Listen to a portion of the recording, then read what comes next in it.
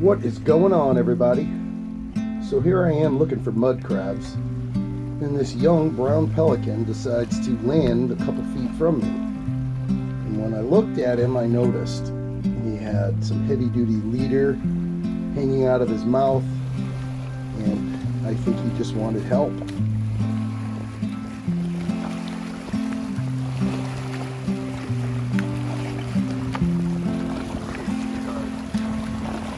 Okay, what you got going on? Tell me it's not in your gut.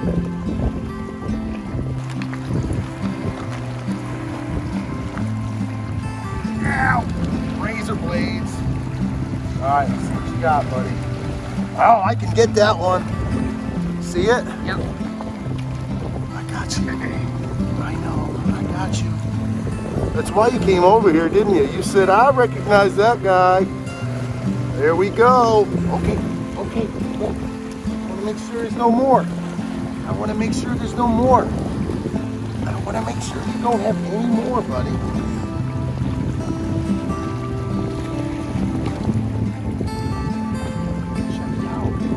Check you out. It's okay. See anything, babe?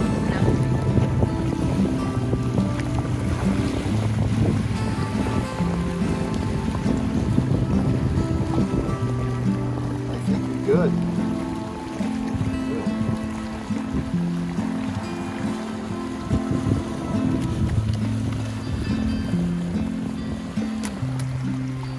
Here you go, buddy. Come back anytime.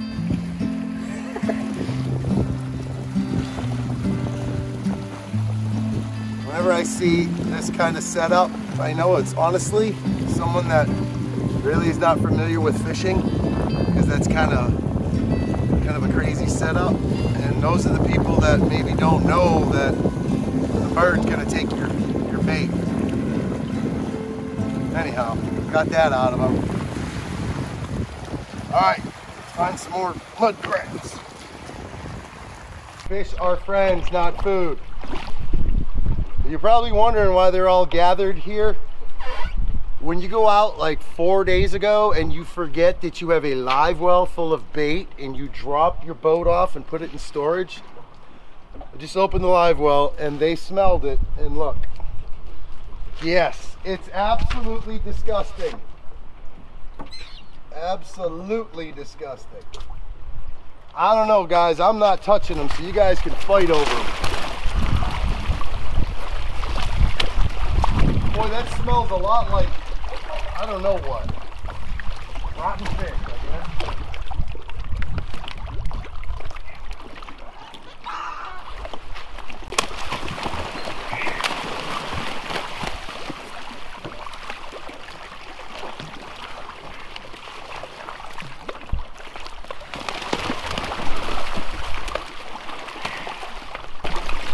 Oh, that's gross. It's disgusting.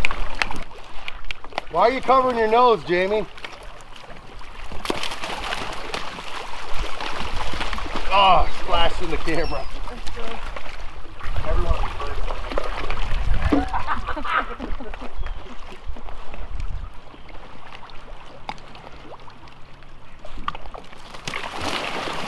No, let me get it out of the net first.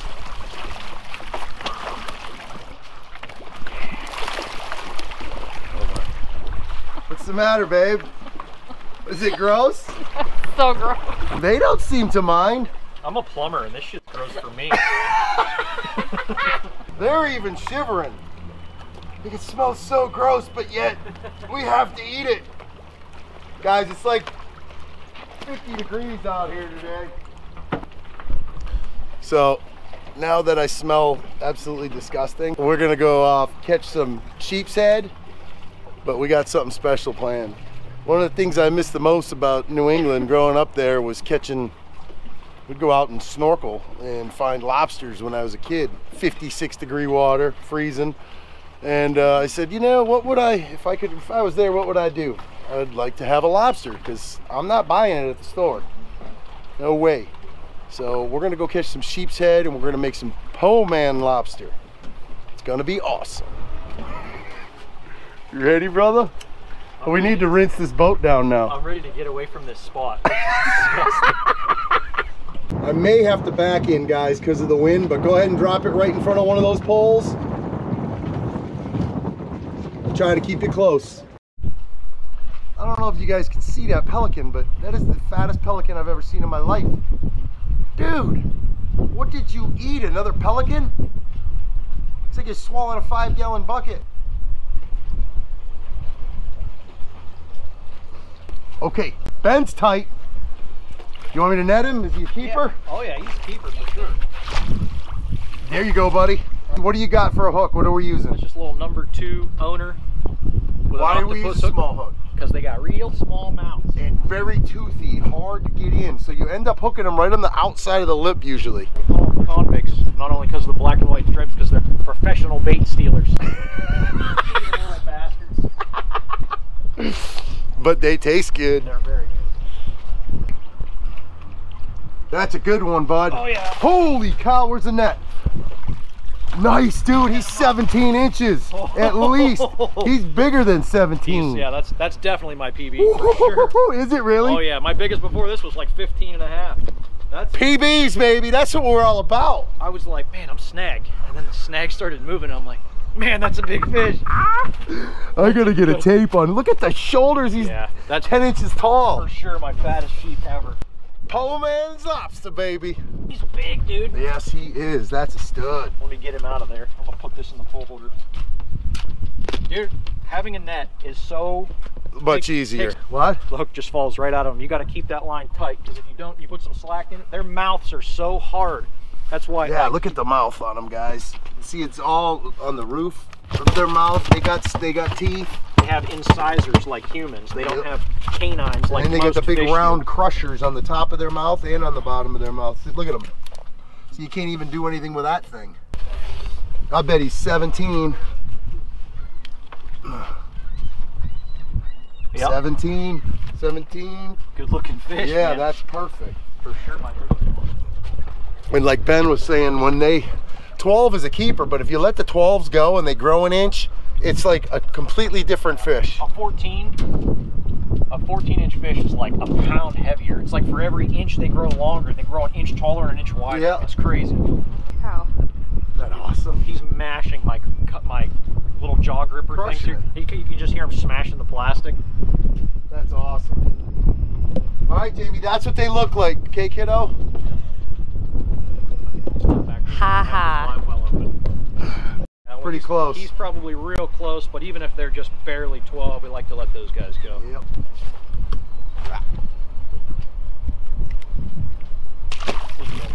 Later, dude.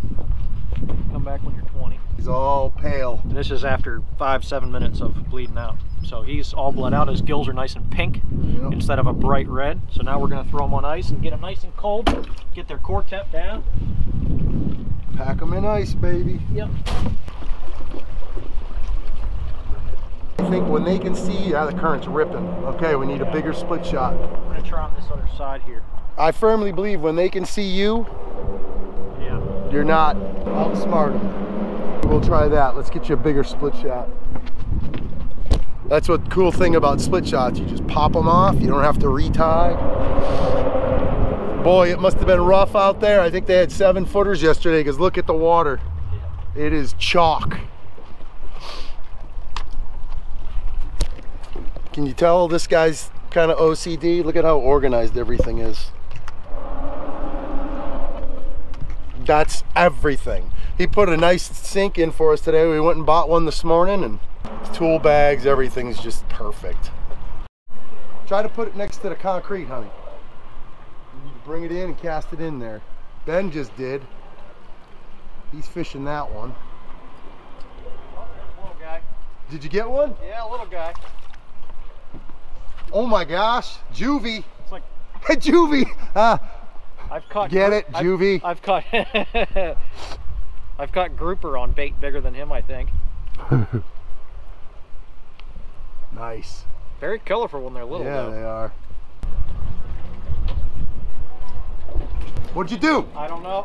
What is that? A black drum, maybe? It's either the darkest sheepshead I've ever seen, Where's the net, Jamie? It is a dark. Holy net. cow, net him, babe. Talk her through this, okay? I'm just gonna bring the head right up to you, okay, James? Yep. That's a nice one. Dude, he's fighting hard. Yeah, he is. Ready? Ready? Here we go. Get under him. Holy. Dude, that's a stud. I thought it was a black drum. Look at the size of him. Dark. Dude, that's a stud. What? Hey. Another PB. I said, current's coming this way. Drop it right there. That's so good. That's a good one, guys. Man, that was a crab like this he ate. Bigger bait, bigger. That is, look at, so he's probably 18 inches, and look at how much taller he is at the shoulders, guys. Look at that. Look at the mouth on him. It's a big mouth. Dude, oh, we need to measure him so we can get a mount. My turn. That thing is a stud, bro. Get him, James. Drop it right down there behind the wall, babe. Look at this, Steve. Look at the size. You got him in the mouth. Yep. Look at the size of that fish, bro. He is, look at the shoulders on him. You were like, I don't think it's a sheephead. It's so dark. I've never seen one this dark before. But he was pulling drag like crazy. Well, that was on like 3,000. That was on a little Daiwa BG3K. Dude, that's a 6-pound fish. 5 anyway, I would say, wouldn't you? He's good size. Oh, man, I got that hook in there. That's awesome, man. Look at that. See how easy it pops off? We got to get the measurement for that. Guys, that is a trophy. I don't care who you are or where you're at. I'm keeping him down low. I don't want him to flip off of the boat. Yeah, don't pull a Brandon. Let me get you back in there, kid. What's your prediction, 18? Yeah, I'm thinking he's bigger than that even. I don't know. But he's so much bigger. He's 20. He's 20 to the tip. Dude, I've never caught a 20. I lost one about that big the other day. Well, he looked that big underwater. That's a solid fish. Dude, there's gonna be some, that right there, this upper section is gonna be the best for what we're trying to do, making that po man's lobster. 20-inch sheepshead out of there. Dude! Out of the restaurant. People are eating their grouper in there. We're like, don't mind us. We're just gonna sneak up in here and snake a sheepshead out of here.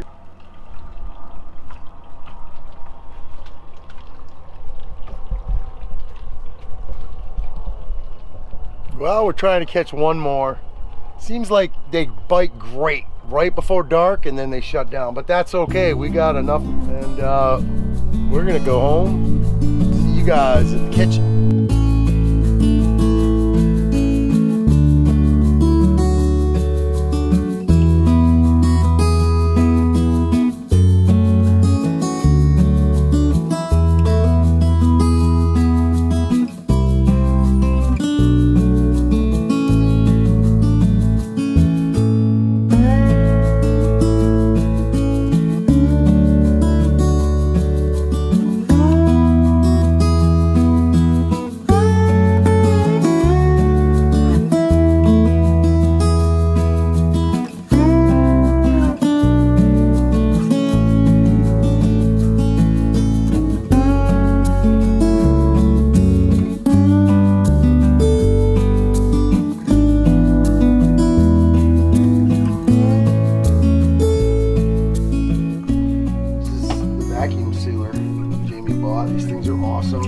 Have 2 of these in a semi-trailer in Michigan.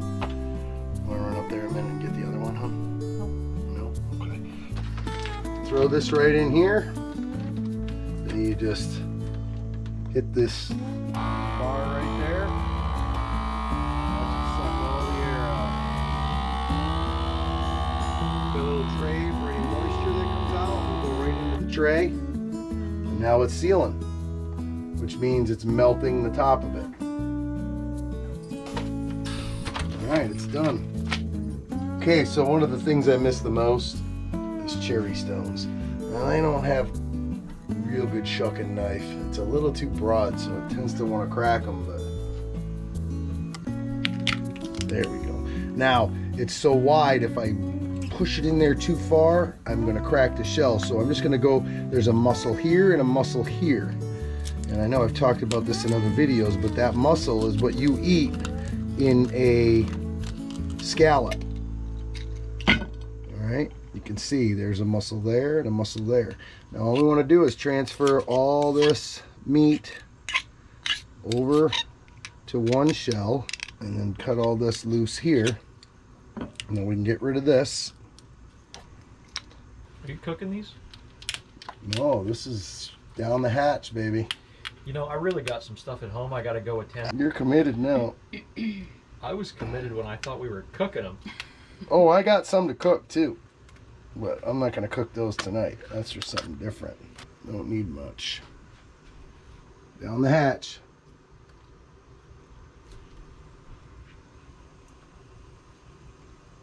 That really hides the flavor. You like it without it? Well, Well, you've had them before, like many, many moons ago, but... It's good. Go ahead, Ben. Oh, I'm so nervous. Yeah! I was like, well, how do you cook these once you've cut them in half and you just throw cocktail sauce on them and No, eat them? remember, grab them from the front here, because the back, when you don't get your mouth over the back, sometimes there's shell. Right down the hatch like an oyster. Yep, see, there it is. It's better than I expected. Is it? Yeah, it's pretty good. I could eat all of those. My dad used to call us the little seagulls. I could probably have a handful of those. All right, well, we'll have more. All right, I got to have one too. I wish I had a bigger one. My mom always used to get mad at me because I always kept the big ones. She's like, oh, let's make, what is it, New England clam chowder out of those. I was like, you can't eat that raw. That's too tough. Never had one I didn't like, Mom, I can tell you that. Like a professional, slurps it right off of there. And what I didn't tell you guys is these came from Massachusetts. Yeah, baby. That's what I'm talking about. Look at you with your Pat shirt on, sucking down raw. I didn't even realize I was wearing this. They didn't do so good this year, but it's to be expected. But Tommy boy, now that's another story. Anyways, okay, we got our water boiling here. I just got to get some more ingredients, and we'll start making the lobster. So we got about that much. There's a lot of water in there, probably a gallon or so. But we're just going to put 1 cup of sugar in there. This is cane sugar, so we need to give it a minute to melt down. And now we're just going to cut a lemon. Probably do about that much. I'm just going to drop those right in there. What that stuff does is it changes the texture of the meat, makes it a little more firm. It makes it more like lobster. Okay, look at that stuff. Isn't that awesome? Now the key with this, guys, is it could boil over. That's why I'm using a bigger pot, so it doesn't boil over and get all over the stove. I'm going to drop all these in here and bring it back to a boil. Do not stir it up, otherwise they could fall apart. I'm just going to make sure they're not touching each other. I probably should have just put them in individually. All right, there we go. Get all the water off it. And, oh, see, they're nice and firm. They even smell good. They do smell good. So the lemon and the sugar somehow changes the texture a little bit. I think it just makes them a little more firm. Please be more. Ah, that one's mine. Oh man, it smells like lobster meat. No doubt. I don't know why we need 3 bowls, but just in case you think I got cooties, you'd be right. Gotta be classy with our butter. Yeah. All right. Hey, pop your hat off. Before we eat, I gotta say grace real quick. Don't get my head. I need a haircut. Just you and me both, brother. Our Father in heaven, we thank you for this day. We thank you for another safe, fun, wonderful trip. Thank you for all of your many blessings, dear God, and the wonderful opportunities that we have to explore and enjoy the outdoors. And we thank you for our lovely families, dear Lord, and we ask that you will keep us all safe. And in your Son, Jesus' name, we pray. Amen. Amen. All right, go for it. It smells like crab. It smells like crab legs. I had a little one. Oh, it dove right for the big one. Tastes like crab legs. Or lobster.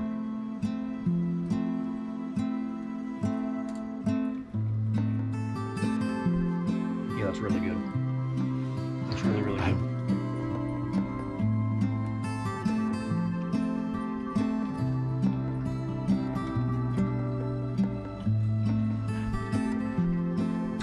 Yeah, it honestly does taste like lobster or crab. Even with the bloodline on there.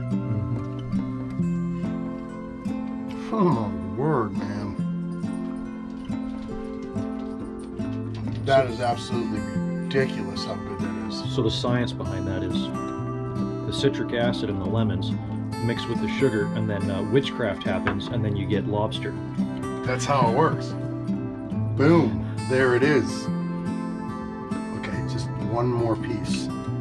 I'm telling you guys that it is, you can see how much more firm. If this were baked, it'd be flaking apart, it'd be falling apart. It has some texture to it. And that's got to be obviously the sugar and the lemon. In the witchcraft. Oh my word.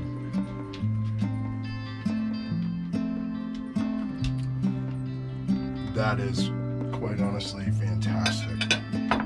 What did you think? I think it's delicious. Yeah, as soon as you take that camera, I'm going to keep eating. Yeah, exactly right. Anyhow, guys, we're going to finish this off. And thank you so much for watching.